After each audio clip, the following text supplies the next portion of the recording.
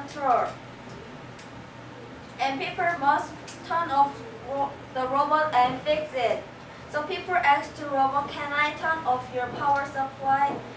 But robot don't say anything or say no, and they make rampage. So people must turn off their power supply, but it is same with killing because they are same with people. Second, people must be robot hosts. People make robot, so robot hear people's order and move.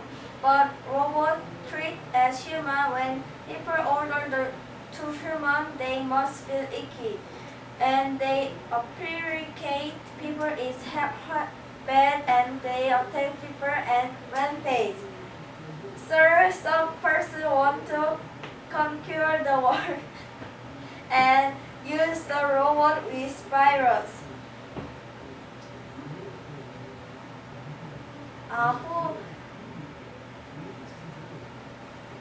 Who wants to conquer the world like ISIS? They can use the robot and conquer the world. They insert the virus to robot and mastermind the robot and kill the poor people.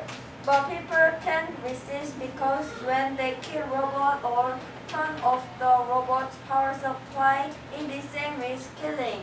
Someone can think robot kill people, but why it is not killing? But robot is more strong and more many than people. When one robot kills the people, that robot go to prison, but the other kill and another kill. It repeat, and at last person be died. So we strongly disagree. This how we treat robot as human. Thank you.